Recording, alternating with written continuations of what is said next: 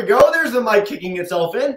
My name is Jesse. Good morning, good afternoon, depending on where you're joining us from around the world today. And welcome to another exciting adventure with us at Exploring by the Seat of Your Pants. Now, we've got a lot of familiar faces in the crowd today, but I know we've got some people who haven't joined in a while. We've got some newbies joining on YouTube. If you are new to us, we are all about bringing conservation, adventure, and science into classrooms around the world. And this is a particularly special month for us because February is classically always, since we were founded back in 2015, our entire month dedicated to amazing women in science, engineering, technology, and math.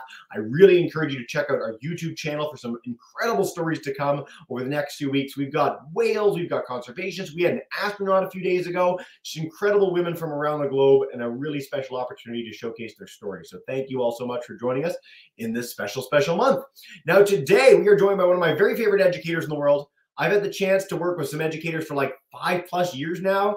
Daphne is among them. She is joining us from Oceanwise in Vancouver, BC. She's going to talk to us today about my favorite topic in the world, which is the deep sea, the largest, most mysterious ecosystem on this planet, where we are constantly finding new species. It's a really exciting journey we're going to take together. And before I bring her in, because I forgot to mention it, we're going to have a Kahoot today. So if you're joining us on YouTube, if you're joining us on StreamYard, if you want to go to kahoot.it, put in this game pin, we'd love to have you take part between the talk and Q&A today. We're going to have 4 quick questions, have a little bit of fun between the two. Now, without further ado, I'm going to stop talking. I'm going to turn it over to Daphne to blow all your minds. Daphne, welcome in, and thank you so much for joining us today.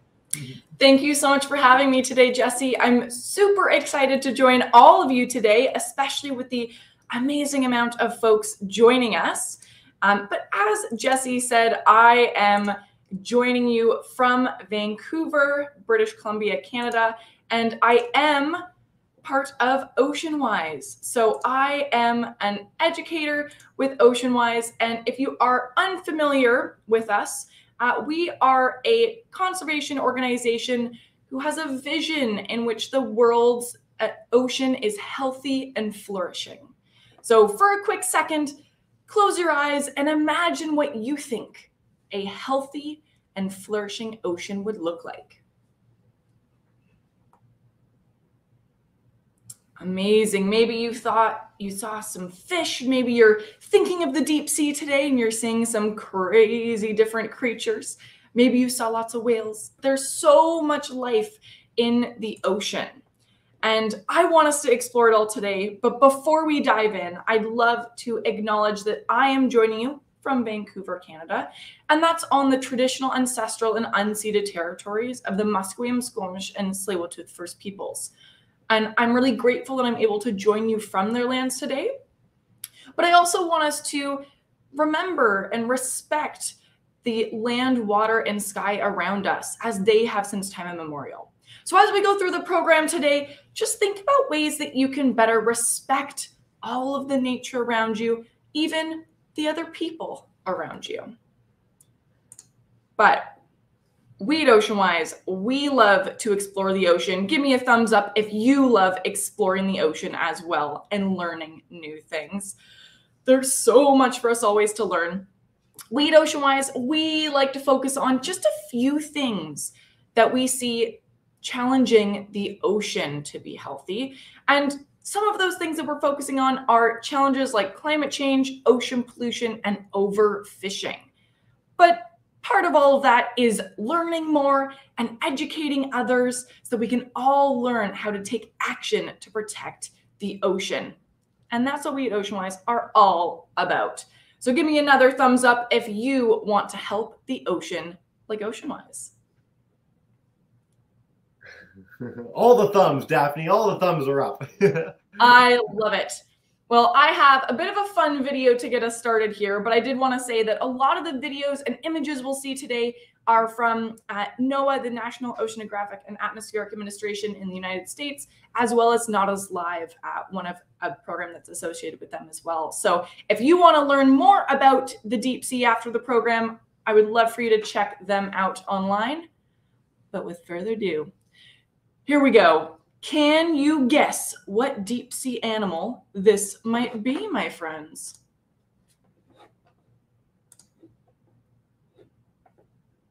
Weird squishy ball. If you guys want to share in the chat, by the way, we'd love to hear from you at any point for any of these queries or videos or anything else. Squishy Dumbo octopus. Yeah, so if you take a look here, you might see that Squishy Dumbo octopus looks almost like Jello. It's kind of wiggling in all that water, and that is actually an adaptation or something that helps this animal survive in its home, in its habitat. And we're going to explore a bunch of the adaptations and the special parts of these animals that help them survive in this deep sea. But I have one more bit to get us started here. Let's see, how many animals do you see?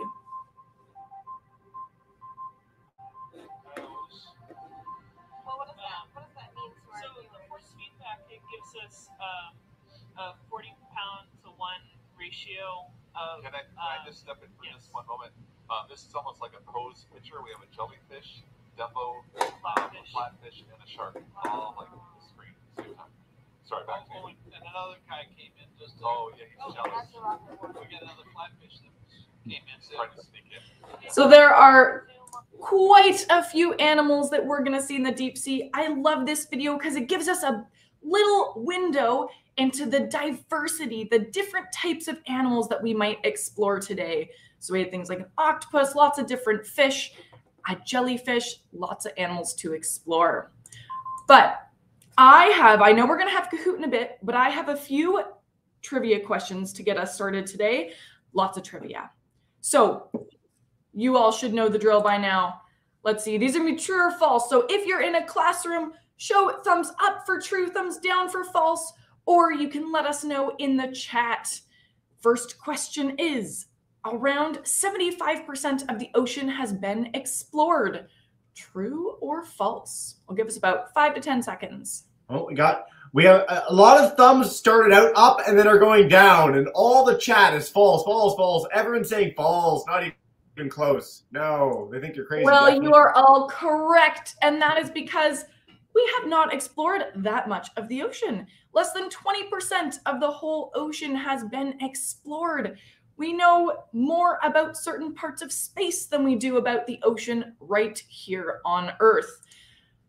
That means there's lots of opportunities for folks to learn more and probably lots of careers if anyone thinks they might want to explore the ocean when they're older.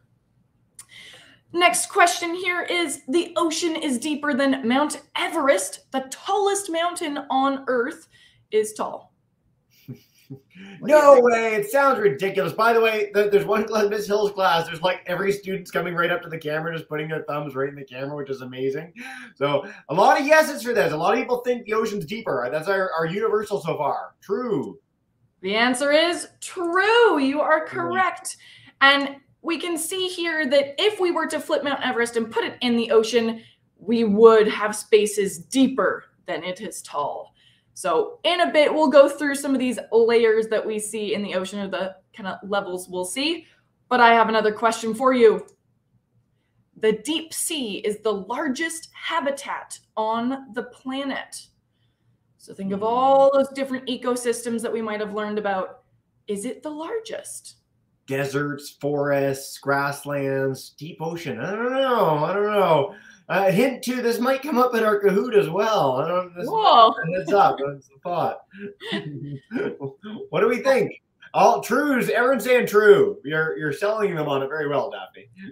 Awesome. Well, you know what? You are correct. It is a huge area of the planet. You can see here from this map, this is going to show us the kind of elevation or depth of areas on the planet. So if we look at the ocean, we'll see lots of blues and purples. But really, the only shallow areas of the ocean are going to be the really light blues that you see really close to shore in most areas. A lot of the ocean is very deep, like those dark blues and purples. So there's a lot to explore out there. And I think that's pretty darn cool.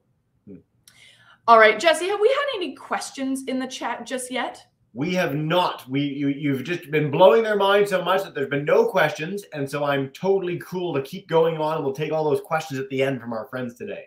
Well, perfect, because I have a question for everyone else, and that is, if we were animals or life, that was trying to survive in the deep sea, what would some challenges be to surviving there?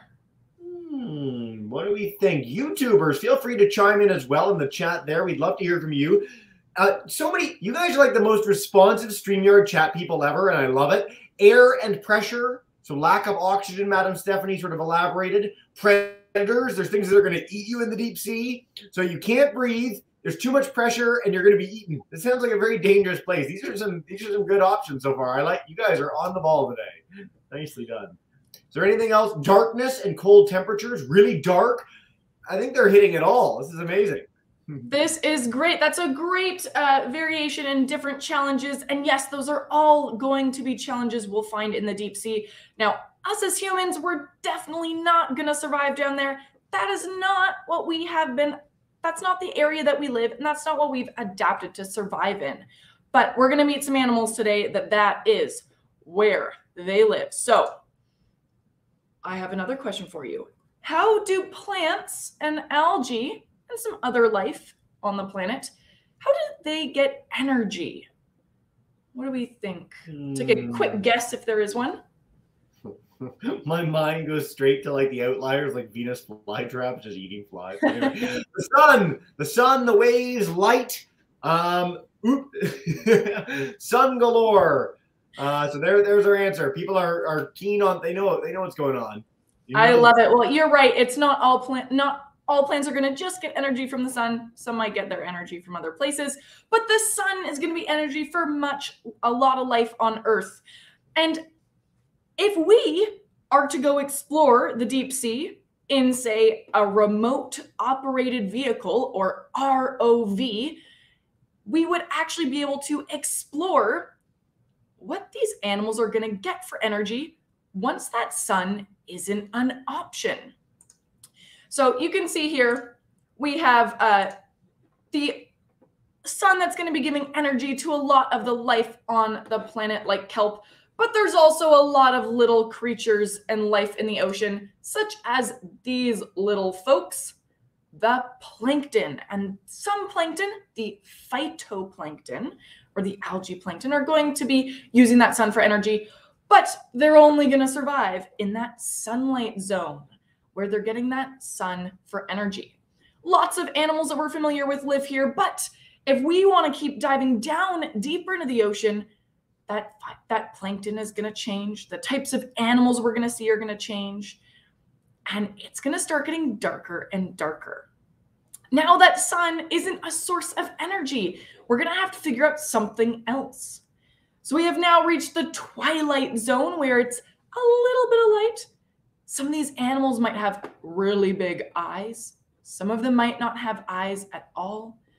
We're going to explore some of those adaptations a little bit more, but if we dive even farther down, we're going to reach the midnight zone, an area where all of a sudden there's no more of that sunlight reaching this deep. And we're going to get some really crazy different adaptations from those animals that we're familiar with on land. You might be getting a preview of some of those animals here. But if we were to go a little bit deeper, we would even get to the abyss, and then even past that, the trenches, where we get the deepest parts of the ocean. Now, I'm going to skip my question of what the deepest part of the ocean is, because I assume that's going to be on your Kahoot, Jesse. Maybe, Daphne. We'll find out together soon. All right. Well, I have another question for you. As we go deeper and we lose that sunlight, we're going to also lose that light that comes with it. So how would an animal survive in the deep sea with no light? I'd personally bring a flashlight. That's just me. I'm just saying, a submersible with lots of light. But Miss Rickard's class, straight to it. Adaptations. What kind of adaptations? Maybe we'll find out together soon. Energy from other animals. So they don't need the light because they're taking in things from other things. Maybe they're eating and bring their own light. Miss Sinclair's on board with my plan. I think there might be quite a few of all these things. Man, classes today are... This is the easiest job I've ever had today. Oh, Mr. B's class says trick question. Interesting. Ooh. I like that. These are good thoughts. Okay. What's this Well, guy? these are great ideas, and a lot of these are very true. There's lots of different types of adaptations, right? So one that you might not think of is also just hiding. How do we hide and stay safe in the deep ocean? And we might think of, oh, well, if it's dark, you might want to also be a dark color to help you camouflage and hide. But where there's no light, or even in the twilight zone where you only get a little bit of light, we actually don't get any red light. It's the first color to disappear when you go diving in the ocean. You only need to go a couple meters down to lose that red color. So even divers are going to bring flashlights with them to help see those red colors and others as they're exploring the ocean. And you can see an example of an animal that's using that to its advantage. What color is this squid? Red. It's going to be red, which to other animals is going to look black. So great camouflage from this animal. It's one of my favorite adaptations in the deep sea, which is why I've put it in here today. But it's not the only one you'll see here. Some of those other ideas that classes had, such as creating your own light, like this bioluminescent fish, or maybe even a lot of folks' favorite, the anglerfish. Maybe I'll give folks maybe 5 seconds to share with someone next to them what an anglerfish has to help in the dark. It's not going to be night vision for this fish. It's going to be that it has almost like your flashlight there, Jesse. Yeah. It has a little pocket on a lure, that we call it, and it has plankton or that's going to actually create light. Sometimes bacteria that will create light for it. So almost like a little flashlight to help attract food as well as help it see as well. So there's lots of different adaptations, even those big eyes on that chimera there. But I'll give us one look at another anglerfish because I know it's a lot of people's favorites. And you can see another adaptation here being almost completely transparent or see-through. So there's lots of challenges in the deep sea and lots of different ways to overcome them. Jesse, do we have any questions at all? I know I'm quickly going through all of this, but I'd love to see if there are any questions. None so far. No one's put anything in the chat. I think they're all just holding out for the end together, which is, I mean, is great. And with this freaky fish, I mean, my question, which will be, is like, what on earth is this thing? It's the scariest anglerfish of all time. But very, very cool. So you can keep going. We'll dive in. We'll keep diving down. All right. Well, my other question is, there's going to be a lot of pressure in the deep. So if we were to actually send something down to the deep sea, say a human goes down to the deep sea, we are not going to survive. That is too much pressure for us. Imagine swimming down in a swimming pool or in any water source. Your ears are going to start to hurt. Maybe you've had that happen before.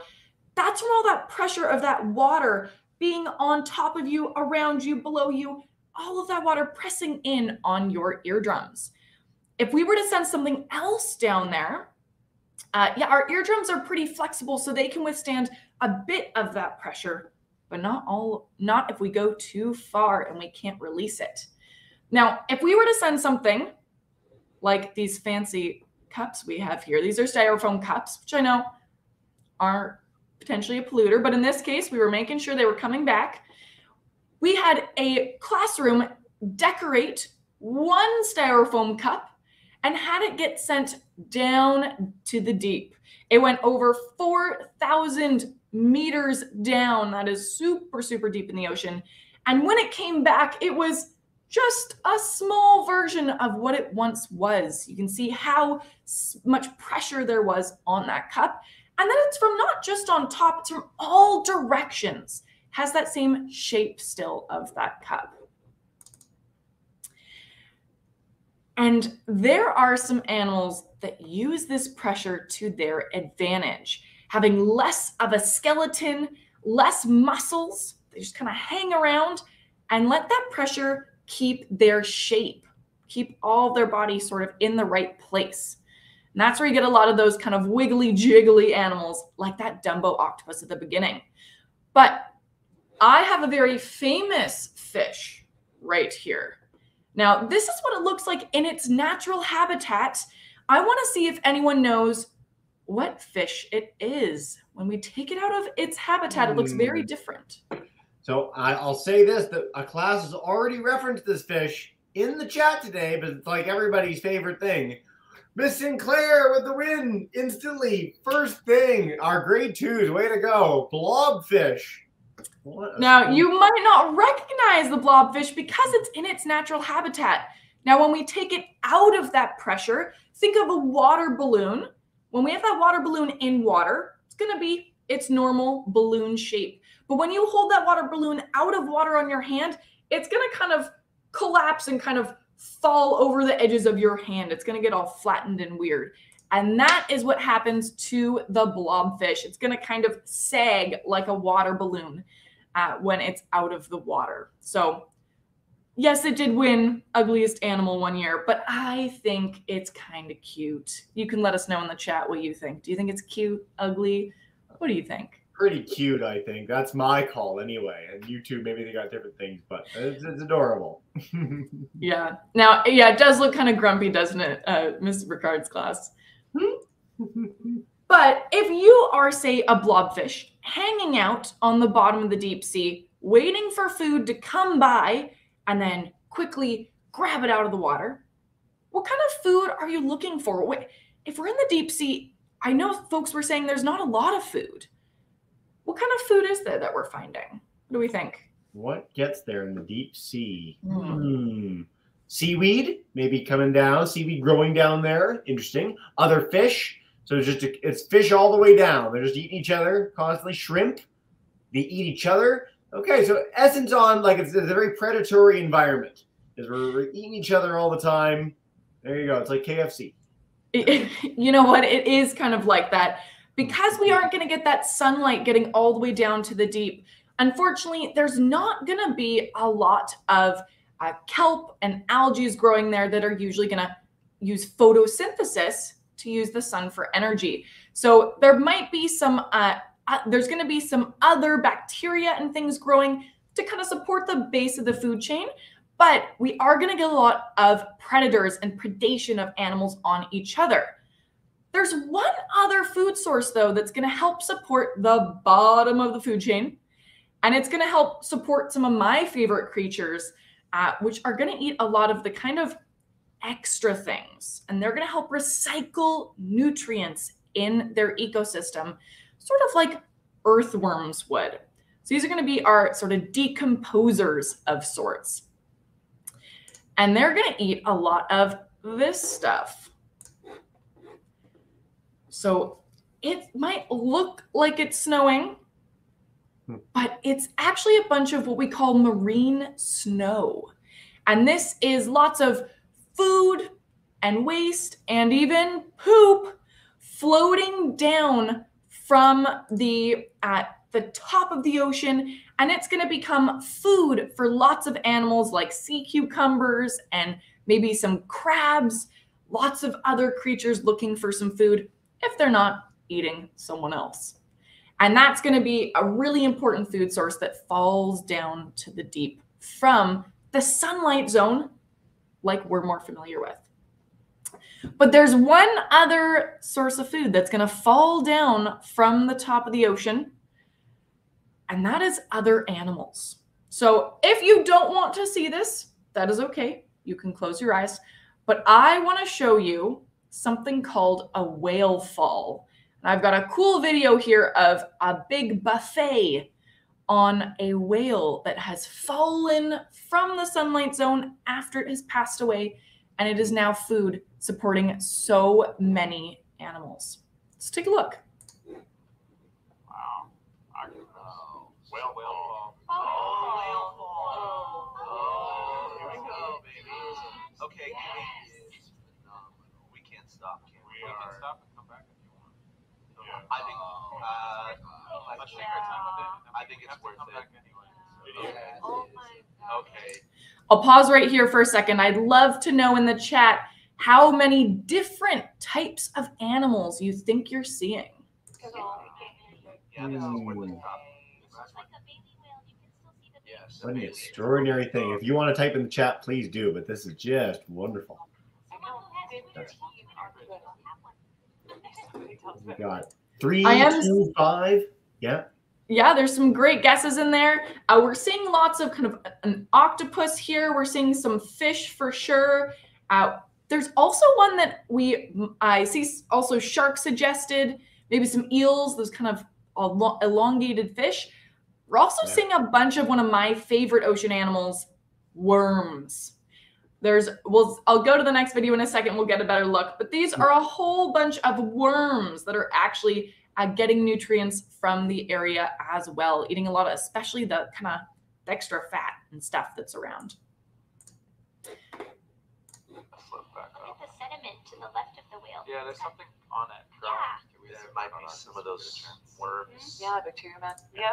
And here's a bonanza. This is a Basically spin around and then you can give me Oh, this is great. Just think the amount of calories in the whale here. I mean, the equivalent of so much marine snow. It's hard to even compare. Oh, look at the blubber on the right side. Yeah. So I think this is a really cool example of kind of utilizing what's around you, right? A lot of the animals in the deep sea are scavengers, like crows and raccoons and other animals that kind of look for whatever there is nearby. And a whale that has passed away and fallen to the bottom, a great source of food for a big feast for so many animals. All right, but my friends, I have, we'll see if we have time for this to make our own creature. I'll have a thing for you in a bit. But my question to you is, how do humans impact the deep sea? What do you think? How would we humans impact the deep sea, even though we might be kilometers or miles away from it? Yeah, I see things like pollution, global warming, definitely. There's a lot of different ways that we can impact it. Hunting, yeah, or fishing, overfishing, yeah, Miss Hill's class, definitely. So 2 of the really big ones, especially plastic pollution and overfishing. Yeah, those are the 2 big ones that I was going to focus on today. There's many ways that we can impact the deep sea, and there's many ways that we can help the deep sea as well. So 2 of those big challenges are overfishing, when we take too many animals and that there's not enough to keep the population going. And in the deep sea, a lot of these animals are slow growing, so they might have babies later in their life. And that can mean if we take too many, then it's hard for them to have enough babies fast enough.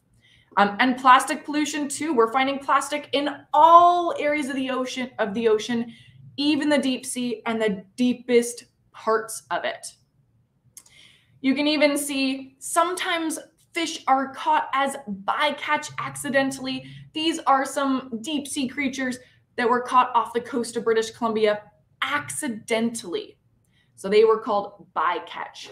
And we've got a type of anglerfish over here. We've got one of my favorites, a type of snail fish, one of the deepest living fish species, and some others. Now, Jesse, if you wanted to be able to make a positive impact on the deep sea with all this pollution and overfishing, do you know what you could do to make a difference? I can do lots of stuff. I mean, I know that the Oceanwise Education website has like the best bunch of solutions in the world ever. So I'm going to make sure all our students get that link at the end of the broadcast too, because there's so much to find.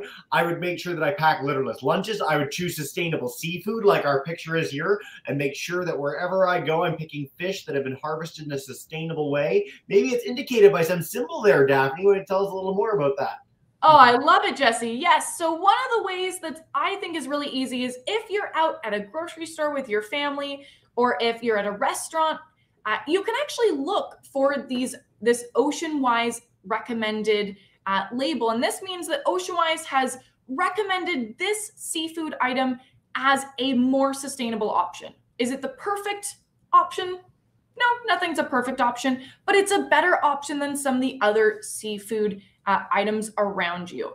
And that just means we've done homework for you and you can feel better about that choice over something else. Now, if you have the privilege of not eating seafood at all, that's also great. But some of us might need to eat seafood as well still. So there's so much that we can learn from all of this. There's so many actions we can make a difference with. I'd like to say thank you all so much. And I hope that you all have some fun questions for me today. Ooh. I know we've got that Kahoot to get to too. So on a couple of notes, I'm going to leave the slide up for a second while we're pulling up the Kahoot. If you guys want to do our game pin, which is 5713924, we'd love you to take part in that in just a minute. Daphne, before we dive in with that, you had a build your own creature creator. Is this something that people can find on the education website that you could send to me, or is this a special thing that classes can only do in a certain way? What's the deal? So right now it is only within our programs, right. But we are hoping eventually that we can make it accessible to everyone on the website. What I do encourage though is if teachers do have extra time after the program to actually have students pull out paper and maybe some pencils and actually try and design your own deep sea creature. Thinking of some of those adaptations that we talked about earlier, maybe some questions like how is it going to eat? How is it going to catch its food? How is it going to survive with no light? And all that pressure. So that can help you maybe create your own creature or maybe what you might want to look like as a deep sea creature. Ooh, don't tempt me. We're going to dive into this Kahoot, which, by the way, the presentation perfectly set us up for today, folks. So you don't win anything, but you do win Daphne and I's everlasting respect. We are going to get underway. The faster you answer, the more points you get. So let's dive in, and then we're going to go to all our classes for some questions when this is done. And I'll show you my favorite deep sea creature too, because Daphne did not show it today, and I really want you to see it. So we're going to dive in with questions first, though. Marine snow. We spent a bit of time on this. Is ice melting on the surface, shower of organic matter slowly sinking, or eggs from coral reef spawning events? 18 answers so far. Half of you are in. Nice, nice, nice. What do we think? Some of our classes all have their own devices. You'll have to let us know who you are, too, if you end up winning the Kahoot today. We'd love to hear from you. But over 55 answers, and most of you got this right. Now, I will note, for those of you interested in the coral reef thing, that coral reef spawning is my favorite thing in the entire natural world. So I really encourage you to look up coral reefs laying eggs, because it'll blow your mind when you're done this as a nice follow-up. Okay, winged ibex has our lead right now. Let's go to question 2 together. Daphne, I'm going to let you give us a little help with this one maybe. The biggest predator of the deep ocean is, this is actually featured as a silhouette on one of your slides. Is it megalodon it lives, the sperm whale, the giant squid, or the giant isopod? I may have been misleading with the picture. I'm trying to throw you off a little. It is a good picture, though. I do like it. It is. It is. All right. Ooh, a lot of people thought megalodon lived. A lot of people thought giant squid. It is the sperm whale. It's actually the biggest apex predator ever. Like, it was bigger than any dinosaur deep sea thing by weight that used to hunt things. So it's a pretty incredible creature. Although I will bring myself up for a second. If you're keen on megalodon, I do have a megalodon tooth, and they are so, so cool. It's one of my favorite things I've ever owned. And so if you get the chance to hold one of these and play with it once, they're very fun. But let's see how that affects our leaderboard, and we will head to question 3. This is going to change it a lot. A lot of you thought megalodon and squid. Winged ibex, though, got it, and it's still in the lead. Okay, question 3. Giant isopods, which I do have a picture of. This is not a misleading picture. That is a giant isopod. Is a relative of what? Centipedes, sow-bugs or woodlice, spiders, or nothing good? They're just an unholy monster from the depths. I will say this is one of my favorite creatures in the deep sea. It holds a special place in my heart. It does. A lot of people that we have on that are deep sea people love these guys. They're so unique. And so sow bugs, woodlice are our answer. Centipedes are too many legs. But if you look at them from different angles, they look like a really big version of the roly-poly bugs in your garden. So nice job to our 24 that got that. The leaderboard has changed. Mighty Lemming takes the lead from winged ibex with one more question to go. Now, this is literally this exact question. The deep ocean is the world's largest ecosystem. True or false? Oh, fastest answers ever. This is a great review question. It is. We didn't plan this. This just is by a fluke. I like it. Over 60 participants now. This is awesome. Right on, everybody. 3, 2, 1. Sold to the class with the best answer. Most of you got this right. It is the biggest ecosystem by far on this planet, which is why we always discover new species every time we go looking. Now, Mighty Lemon came in third. Let us know who you are in the chat, StreamYard or otherwise. Bright Wolf second. Did our Ibex friend come back to win? We'll find out in 3, 2, 1. Winged Ibex! Like wire to wire near victory. That's pretty awesome. So way to go. Thank you so much for participating. And we're going to dive in with questions. Daphne, I think you can see us perfectly fine, even though your screen's still up, so that's great. I'm going to head to Mr. B's class first. They're joining us today in Benicia, California. Matthew Turner School, grade 3s. If you have a question to kick us off, you're good to go. Hey. How many colors can a jellyfish be? Ooh, that's a great question. And I would say we see pretty much, I would say almost every color in different species of jellyfish. But I would say an individual jellyfish, they're not going to usually be too many colors at once. Usually they're 1 or 2, maybe like a range of colors. Say like a fried egg jellyfish is kind of like white and yellow and kind of orange at the same time. But I will say a different animal that kind of seems similar to a jellyfish, they're kind of like sea gooseberries and, you know, all these ctenophores, these kind of jelly-like animals. They actually don't bioluminesce. They reflect light on their paddles that they have, and they look like they're giving off rainbows. Yeah. So another cool animal that lives in the ocean. I'm pulling this up like as we speak so people can see a picture of this because they are really quite unique and they're what a lot of people think of when they think of these like multicolored creatures. So I'll bring this up and then I'll share my favorite creature right after that, and then we're going to go to Miss Hill's class. But our ctenophores, which again are not jellyfish, they're related. They're really unique, but they have these like little paddles on them on the side that make these rainbow colors. So they're very, very special. So that's one. And then I want to show you, let's see, stop sharing that guy really quick. The barrel eye, the freakiest evolution in the entire deep sea. Yes. Daphne knows what I'm talking about before I show it. They're something special. So they want to look upwards because that's how they hunt. And so basically their entire head has become transparent and their eyes have moved back so that they can constantly look up while swimming flat, which is really, imagine if your whole head became transparent so that your eyes could just look up at the sky above you. That's just freaky stuff. And I would say one of my favorite things about the deep sea is that there's so much more to explore and you could never fit all the cool animals into one program. So it just means that there's so much that you can explore on your own or maybe as a class afterwards. I think we've inspired them, certainly. Keswick, Miss Hill's class, if you guys want to come on in, you're good to go. Hey, guys. Do you know how many fish there are in the ocean? How many? Daphne, start counting. Let's do it together. 1, 2, 3. There's a lot of animals in the ocean, fish included. I don't know that we have, I'd say it's really hard to get a proper estimate, but it would definitely be, you know, billions of fish in the ocean. Yeah, uncountable number of fish. I like to think of it this way. What was the line? It's just in terms of the ocean, scale of the oceans. There's more drops of what, like, I mean, I'm trying to come up with weird analogies here. I'm going to stop while I'm behind. Madam Stephanie, Milton, if you guys want to come in and stop me and save me from myself, you're welcome to turn on your mic and camera in a second. While we're doing that, while I'm waiting for you, Miss Kelly's class is asking a bunch of great questions, including, are anglerfish born with their light or their lure at the top of them? And I'm looking this up.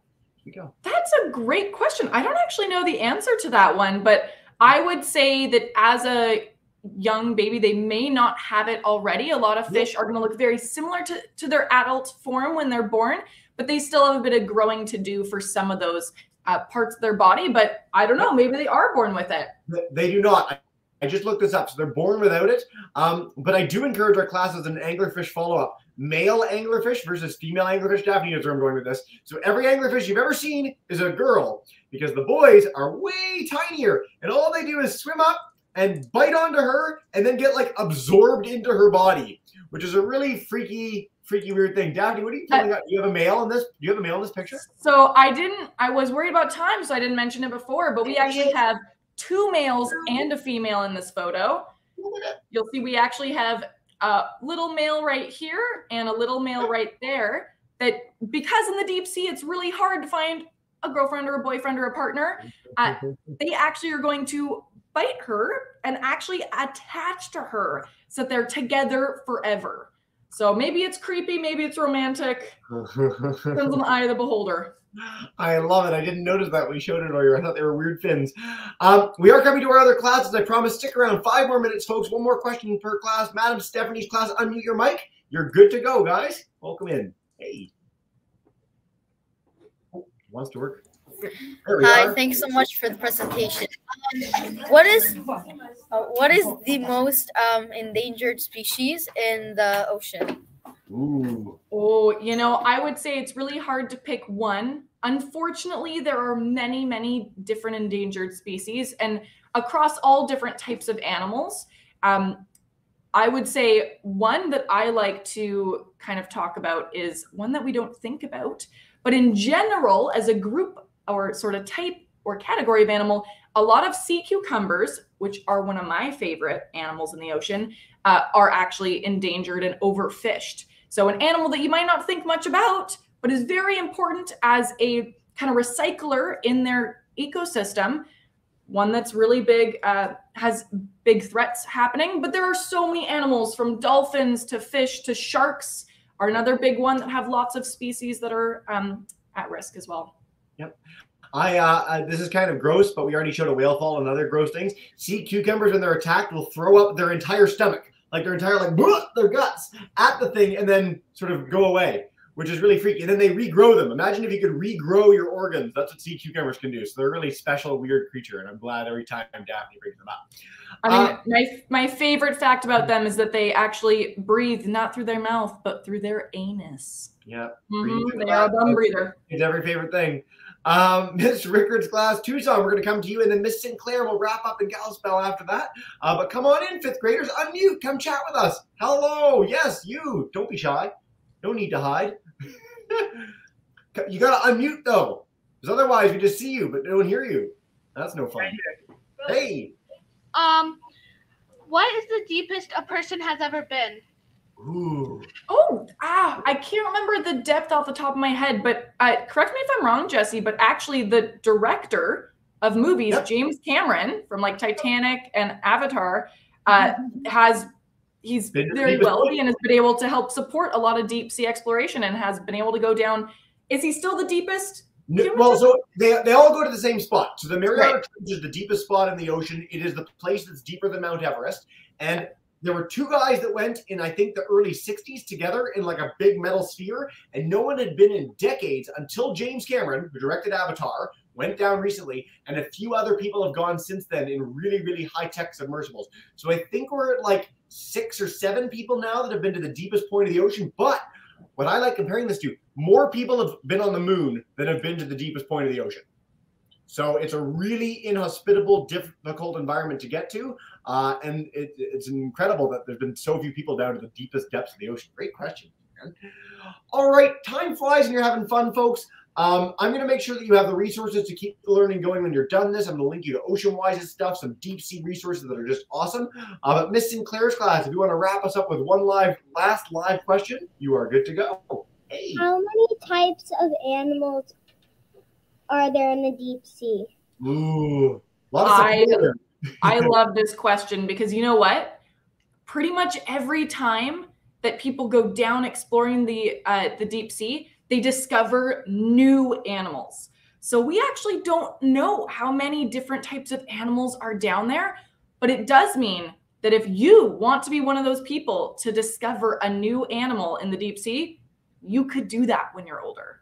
So if you think the ocean's cool, there are lots of jobs around the deep sea, especially if you like, even if you like video games, if you like math, if you like art, if you like teaching others, if you like learning more about the ocean, there's lots of jobs that relate to the ocean and the deep sea as well.